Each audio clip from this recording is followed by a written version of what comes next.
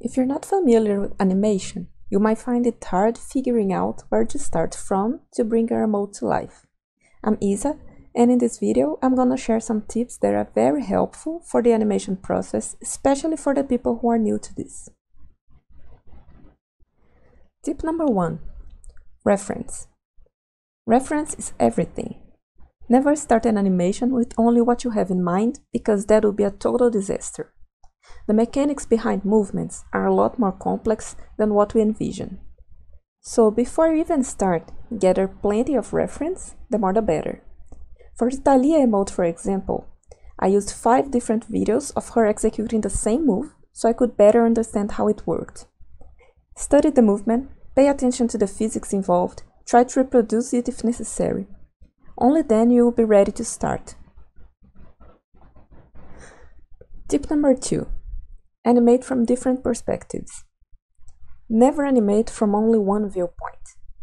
The motion may look good from the front, but might be out of balance from the side and too exaggerated from the back. Change viewpoints. Try it from the user's perspective. Test top and bottom too. Add new windows if you have to. Make sure the animation looks good from every angle.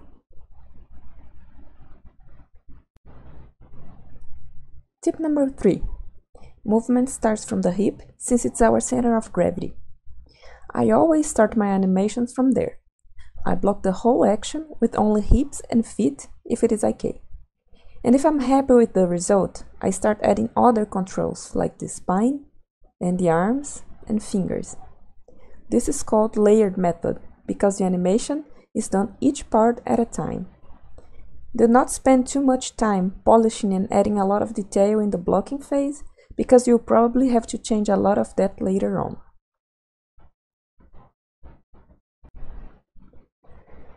Tip number 4. Don't always edit the same animation clip. If you want to make some big changes, just duplicate it so you still have the original one in case you don't like what you did. Duplicate as much as you need, it's better to be safe than sorry. You may end up with many clips, but that can be a good thing. You can copy the best part of each into the final animation. For the Thalia emote, I had 9 different versions of the dance. In each new version, I would add something here, polish something there, until I got the result I wanted. Tip number 5.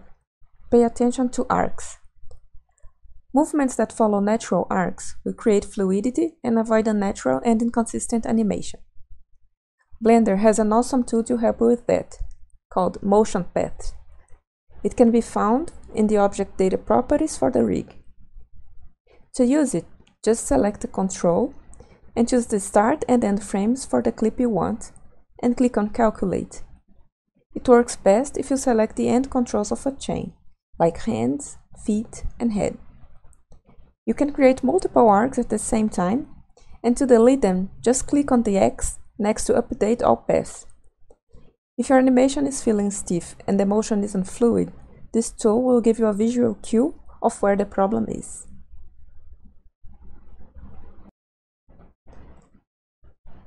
Tip number 6. Pose your bones. Hands, fingers, and head usually feel stiff because they are left unposed, and some people won't even bother animating them at all. Don't be lazy. Add some movement to every bone, even if it's just a little. These kind of details will make a huge difference in the final animation and will give it a more natural feel. Tip number 7. Do not overuse keyframes. Check your graph editor and search for any unnecessary keyframes. Less will give you a better interpolation and will make it easier to edit.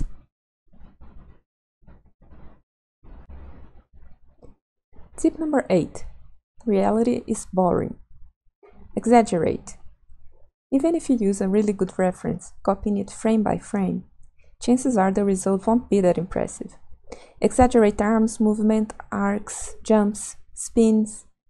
Even if you're not going for a cartoony style, make it appealing. This will give your animation that extra spark. If you want to go deeper into the animation process, I highly recommend studying the 12 Principles of Animation. They were introduced by Disney animators in the 1981 book the illusion of life, and are considered the theoretical base for all animators. Even though they were created for 2D, most of them fit 3D animation perfectly and will really help you understand the mechanics involved in motion. Hope you enjoyed this video, thanks for watching, and until next time.